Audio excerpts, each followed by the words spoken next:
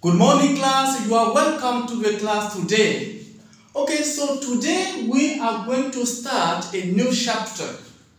So we are going to talk about moments of forces.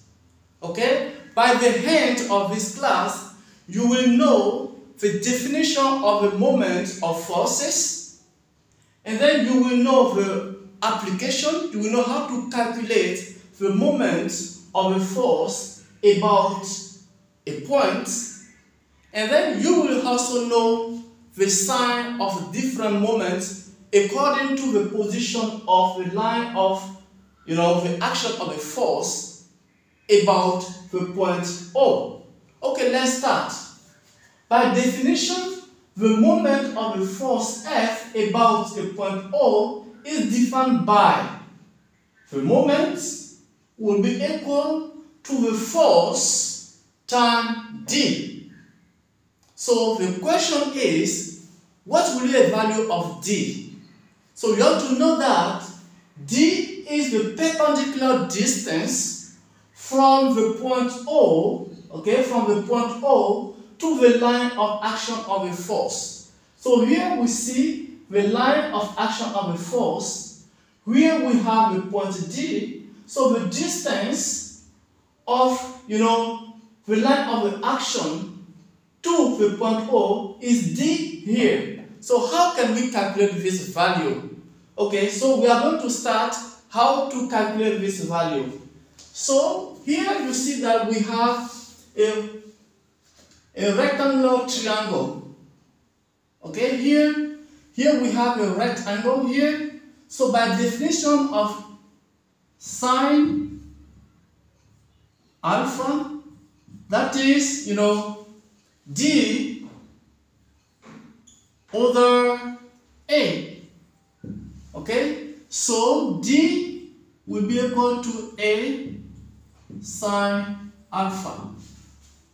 Okay, so we are going to now use the definition of the moment. We know that the moment, that is F times D, but the value of D is here, so that is times A sine alpha.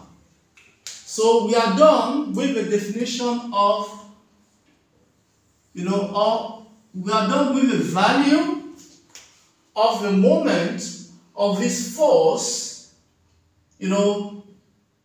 from the distance of O here.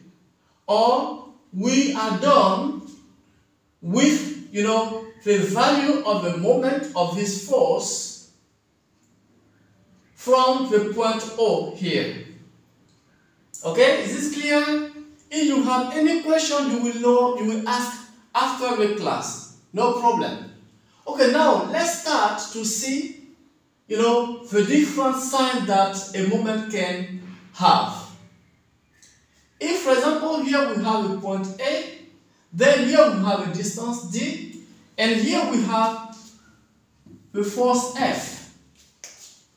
We know that here the sense of the direction of the force is anti-clockwise.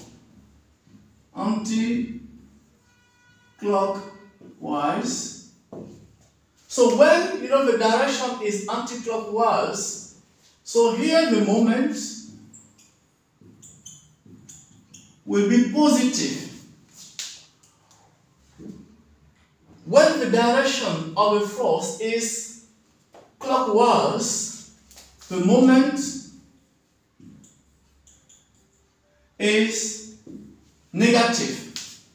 But when the force goes through the point A, it means that the distance is 0. So here the moment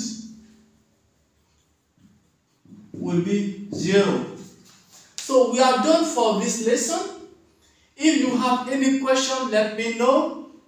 Otherwise, we will see each other for another lesson. Thank you for watching, and see you next time for another problem or exercise. Don't forget to subscribe to my channel. Don't forget to like it and to share too with your friends. See you and bye bye.